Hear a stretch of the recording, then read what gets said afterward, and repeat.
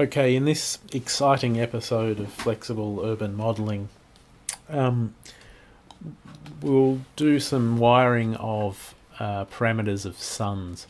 So you might remember we did some parameter wiring on these objects here, where we had the segments linked to the amounts. These buildings were set up so as one moved around, the other one moved around, so we had a kind of nice direct relationship with those two. We can also do that with sun positions. So occasionally you'll want to look at, well, you might do a sun. Let's do a daylight. Yes. And we are doing this in Melbourne. And I probably need to just check my render engine. Let's keep it. Whoops.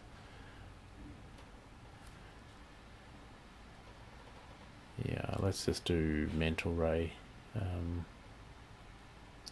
Keep things relatively simple. Oops.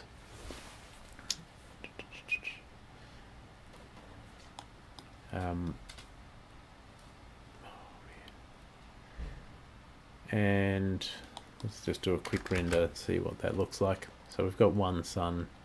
It's way overblown because I had it set up for Octane.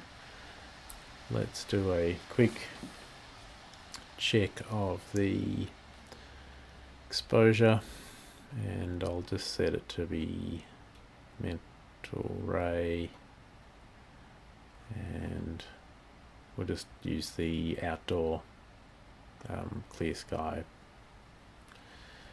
and if I render that, that should look a bit different. Yeah, so that's all right.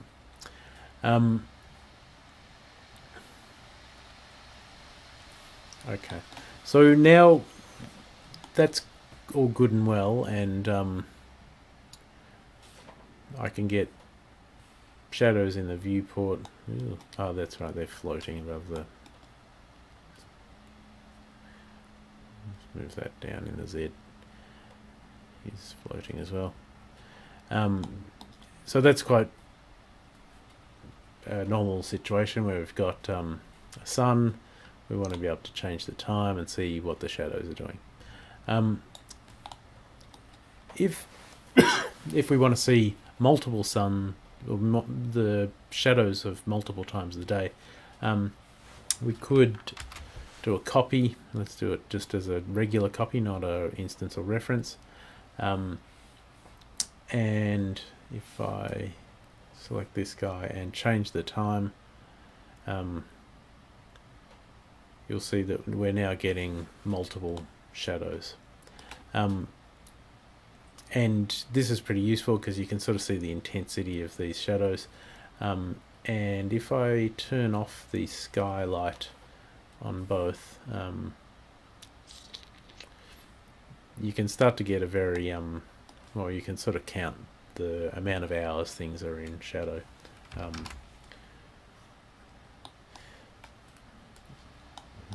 My graphics card's wigging out because I'm recording as well, but yeah, there you go. So that's quite useful, and you can do an array of suns over different times. So I often do a sort of every half hour, so you can see where the kind of accumulative shadow is hitting. That's quite good, and then but sometimes you want to then go, actually that's the middle of winter, I want to look at summer, and then you have to go into all 10 or 15 suns and change that.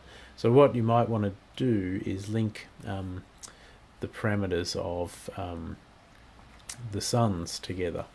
It's a little bit trickier in that if you right click and go on to here, you don't get the option of wiring parameters, so you need to do it, if I can find the bloody thing, wire parameters, there it is, or just remember Alt 5. So you can bring up this dialog, and then what you can do is just hide these things for. Let's see what's going on. You can find the parameters in here, and they are a bit tricky to find.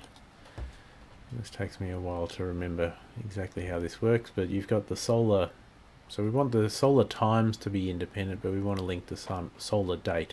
So that's compass number 1. So that's from this guy. You can see that it's hot. And then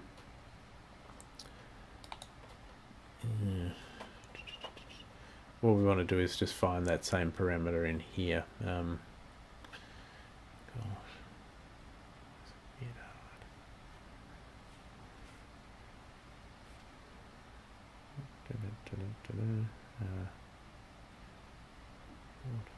There we go. So link the solar date to the solar date. And this is one where I would almost always set them up as master slave. So I'll have the first sun, and I'll use that as the kind of master, and then I'll do a one-way connection and connect those guys. So then what I can do is I can grab the master, and I'll probably rename that master. And then when I change the month here, it changes for all of your array of suns. And you can see, you know, you could set the latitude, longitude to be linked. That would be useful if you're, you know, doing modeling in different parts of the world. Oops, I think I just stuffed that up. Latitude, one-way connect, longitude, longitude, one-way connect. And you can do that with all of the, well, with a bunch of the parameters that you are going to change. For example, I link the multipliers. So as I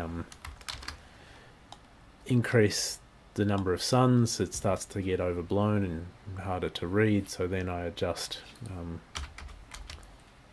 the sun intensity. So if I've got 2 suns, you might do simple kind of division to be 0.5 and 0.5, and then you'll still be able to read what's going on. So that is wiring the parameters of suns.